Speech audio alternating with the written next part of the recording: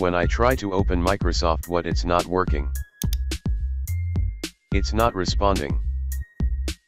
In this video, I am talking about 3 possible methods to fix this kind of problem. Let's see how to fix. First method. Now right-click on the down sidebar and go to the Task Manager.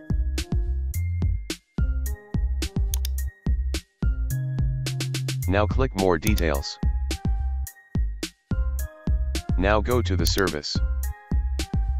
Now scroll down. Find out VSS.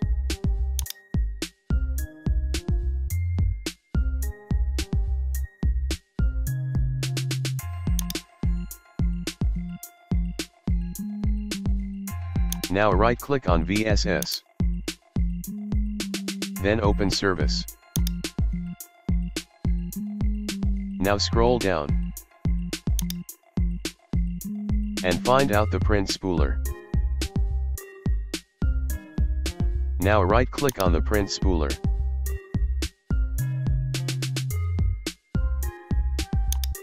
Then go to the properties. Now select the startup type, is manual. Then apply and OK. And close the program. Now you have to need to restart your computer.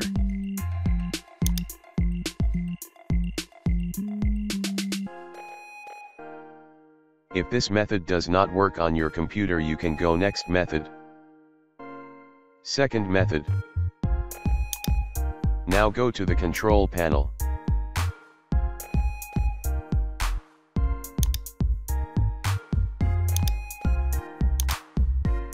Uninstall program.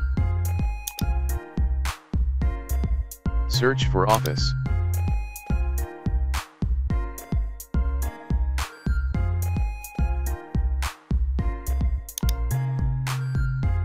Now select the Microsoft Office, then click on Change. You have to repair Microsoft Office. Select Repair. Then Continue. Now wait a few minutes, until it's finished.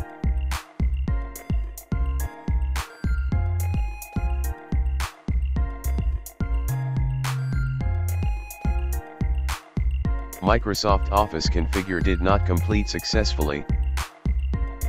That's why we have to restart your computer at this time. In order to complete the setup, a system reboot is necessary. I hope your problem will be solved after the restart. If this method does not work on your computer, you can go next method. Third method. Now right-click on the Start icon.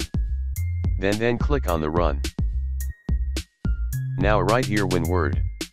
exe/a.